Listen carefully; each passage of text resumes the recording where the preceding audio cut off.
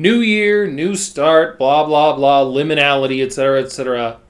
But new year, new notebook. For me, that means a new D&D notebook because I have new campaigns starting. So I sat down to design it and realized there were a whole bunch of things I need to figure out. Huck and I are both pretty into bullet journaling, at least into getting what we need out of it. And the best way I've heard it described is that it's an operating system for a notebook. And that is the piece that I need. I need it to be functional. It can't just be a series of messy lists. If it doesn't keep things organized, if I can't find the things I'm looking for quickly, it's no good to me. I've got 7 people sitting around a table waiting for me to look up what was the name of that town they were at like 2 weeks ago. So I need one notebook for 3 D&D games. I have 3 D&D games. They all need to fit in there. So there's a size constraint. Things need to be organized so that I can find things quickly, which means that I have categories, and I typically need to mark them with something.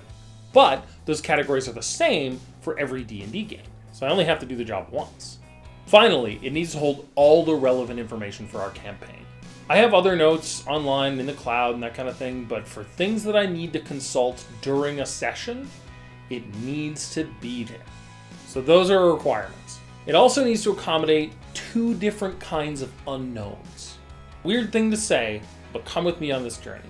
Right now our D&D games have a lot of known unknowns. There are things that I know that I don't know yet because we haven't decided them yet. Our first session isn't until Thursday. So we're going to decide things like, who are our characters? What is our game about?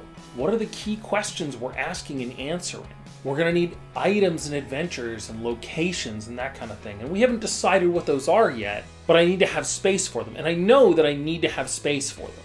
However, our typical campaign runs for about 2 years. So there's a lot of unknown unknowns. Things can change a lot. Players show up and leave. Sometimes the entire thing changes direction. Sometimes things that seemed inconsequential become really important, or vice versa. So I need a notebook system that has enough space to accommodate that, because it's definitely going to happen.